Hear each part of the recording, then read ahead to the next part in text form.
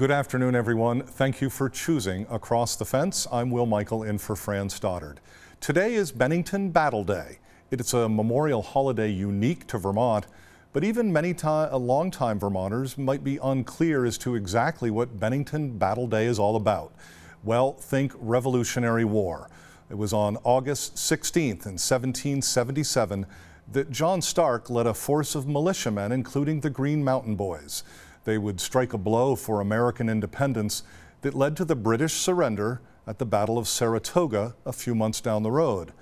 To recount the battle and its monumental importance to Vermont and the United States, we join historian Howard Coffin. Vermont's Bennington Battle Monument, a monstrosity, 306 feet high.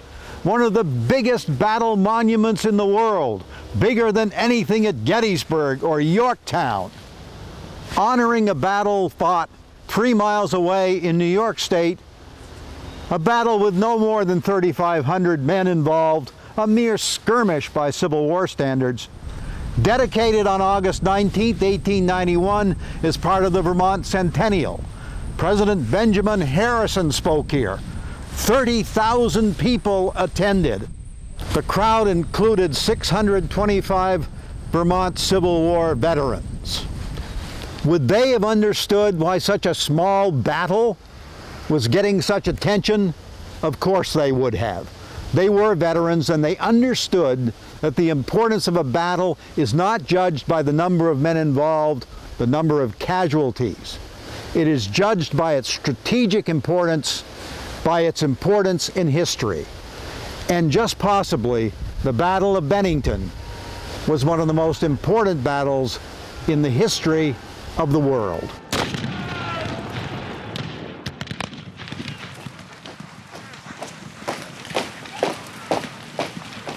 In the early summer of 1777, a British army of about 8,000 men, commanded by John Burgoyne, Gentleman Johnny Burgoyne, invaded the Champlain Valley from Canada.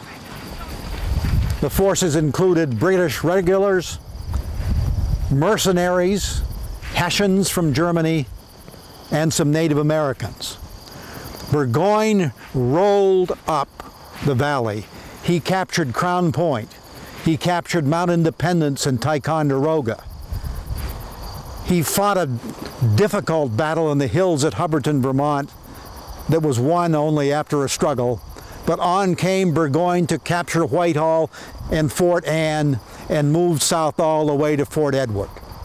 But he was getting short of supplies, and he heard that there was a cache of American arms at Bennington, 20 miles away from the Hudson Valley.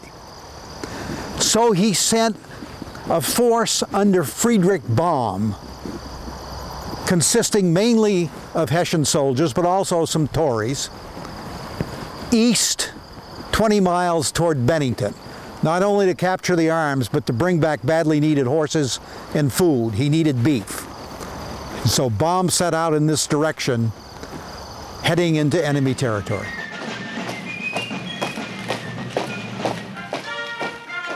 Baum's march with his 700 men was going well, until he came within 5 miles of Bennington to a point along the Willamsick River. Baum sat down here, wrote a message on the head of a barrel to Burgoyne, "Send me help." Though the Battle of Bennington is essentially a New York battle, parts of it, the maneuvering, were here in Vermont.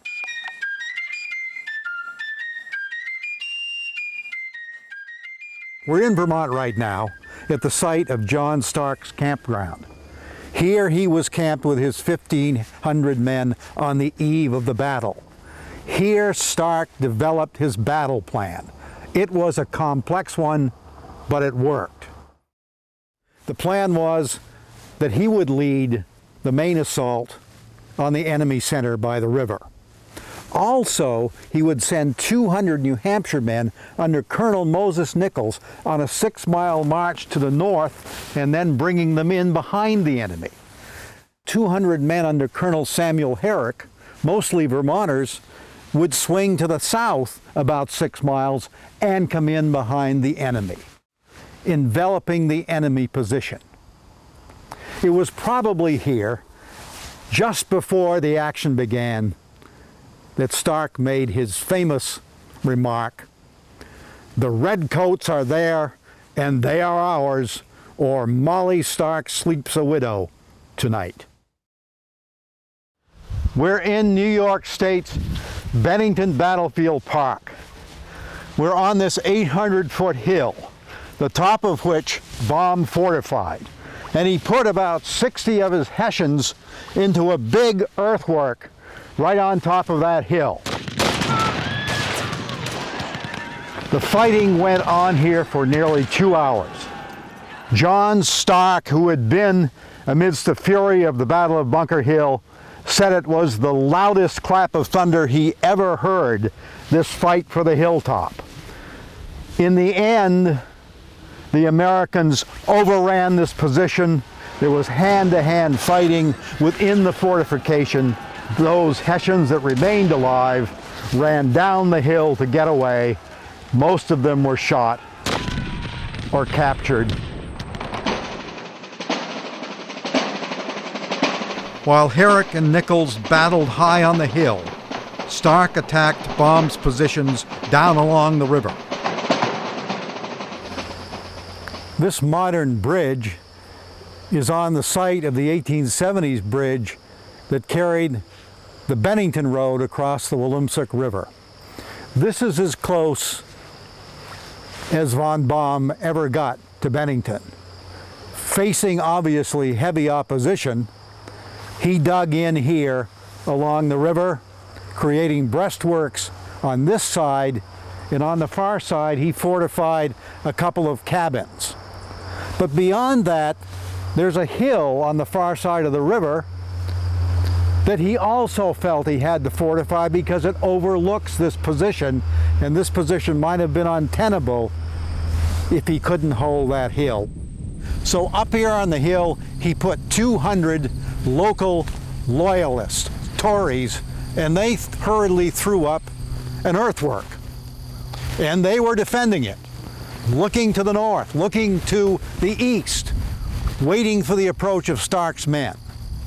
The fighting began down below them, and suddenly they heard something behind them, turned around, and there were Americans behind them, and they had to get out of here in a hurry. And they skedaddled down this hill and across the river, many of them getting shot in the fields, and then in the river, and then as they tried to climb the steep bank of the Williamsook. This position fell in minutes. By late afternoon of August 16, 1777, the battle appeared to be over. But suddenly reinforcements sent by Burgoyne in answer to Baum's appeal marched onto the field, led by Colonel Heinrich Bremen. The sudden arrival of Colonel Bremen's 500 men from the west, the relief force, caught Stark's men completely by surprise, and they were driven back a mile to this ravine where they formed a line of battle and began to fight as best they could, but their line was beginning to give way.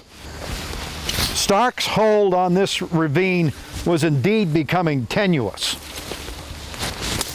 It looked like all could be lost. And then the Americans heard behind them cheering. Had they been flanked with the British behind them? No. It was 500 reinforcements under the Vermonter Seth Warner. 500 Vermonters come to the rescue, and Warner attacked through this ravine across this little brook and drove the British back. The fighting would go on until darkness. We are now back in Vermont. The battle is ended. In a house that stood near this marker, probably on the site of that house, Colonel Baum died. He was put in a cart and brought here on rough roads, protesting all the way that he couldn't stand the pain of the jouncing. But he could only speak German, and his American captors did not know what he was saying. He went into the house, and after long hours of suffering from his stomach wound, he died in agony. Here in the old cemetery at North Bennington lie many of the Hessian soldiers who died in the Battle of Bennington. Immediately after the battle, Stark brought some 700 prisoners to Old Bennington. In addition, more than 200 of the enemy had been killed, many more wounded. Baum's force had been decimated, and a heavy blow had been struck to the reinforcements under Bremen. When what was left of Bremen's force returned to Burgoyne on the Hudson, Burgoyne congratulated them for some kind of a triumph. He couldn't have believed that. At this time, George Washington was dealing with another British army far to the south. When word finally reached him of Bennington, Washington remarked on the great stroke by Stark near Bennington. A member of his staff, perhaps speaking for the general, wrote, "There was a cloud in the north, but I really think that matters in that quarter look well just now. I trust Burgoyne will be severely mauled." Less than 2 months later, Burgoyne would surrender his entire army at Saratoga. It would be, history says, the decisive battle of the American Revolution. Why? Because France, as a result, decided to come into the war on the American side. That would lead to the final surrender at Yorktown. Was Saratoga the decisive battle? Yes, but was that battle's fate decided by the crushing defeat here at Bennington? Perhaps, perhaps. Thank you, Howard. The Bennington Battle Monument is a state historic site. It's open until the end of October, and you can learn more at the website benningtonbattlemonument.com. That's our program for today. We know you have choices, so thanks for choosing us. I'm Will Michael, inviting you to join us back here each weekday afternoon for another visit across the fence.